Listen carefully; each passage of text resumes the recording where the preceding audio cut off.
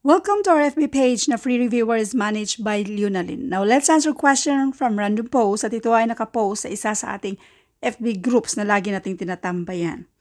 Now, recently lang tong na-post, pero marami na kasing nag-post na ganito lang din nagtatanong kung paano ito sagutan. So now, let's answer this. Kapag marami yung mga operations, mayroon tayong groupings, mayroon tayong subtraction, mayroon tayong exponent, multiplication, at division. Kailangang sundin natin yung order of operations. Now, sa order of operations, para hindi natin to makalimutan, meron tayong acronym na PEMDAS or EMDAS or BODMAS. So, step number 1, groupings or parentheses. So, nahit natin yung nasa loob ng parentheses, yung innermost sa parentheses. Ito yung nasa loob, yung groupings natin dito. Sa loob nito, meron pa tayong isang ganyan. Now, ang nasa pinakaloob ay meron tayo ditong exponent. Yan yung unahin natin. 2 squared equals 4. Now, ito namang 8. Wala na kasi tayong isolve sa 8. So, therefore, mag-serve na lang yan as multiplication dito sa 6. Now, sa order of operations, unahin natin yung nauna kasi sa multiplication kanya division. So, unahin natin yan siya. So, 6 times 8, and this is 48.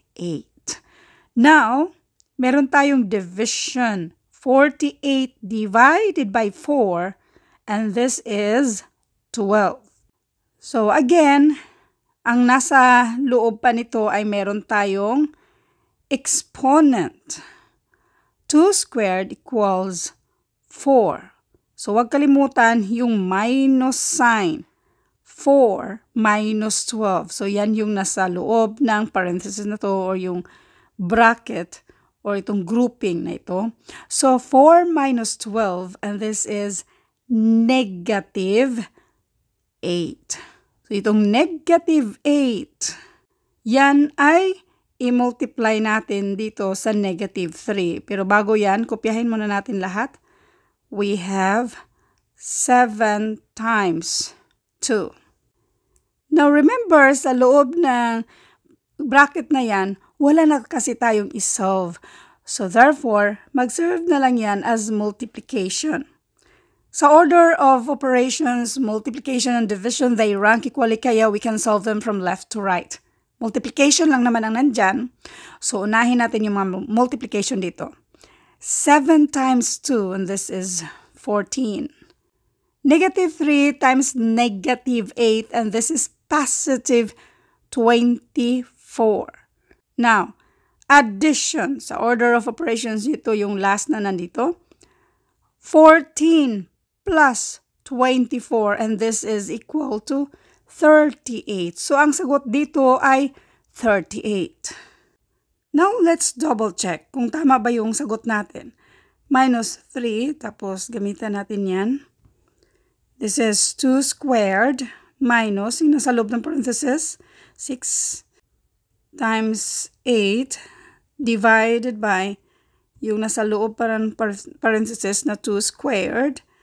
And then, so ang sagot dyan ay positive 38. So therefore, ang sagot na 38 ay tama. Now, for more examples about order of operations, pwede niyong i-search yan or i-search yung PEMDAS. Idugtong lang yung Lunalyn para mas madaling ma-sort out yung dati na nating na-upload regarding sa PEMDAS. Thank you and God bless.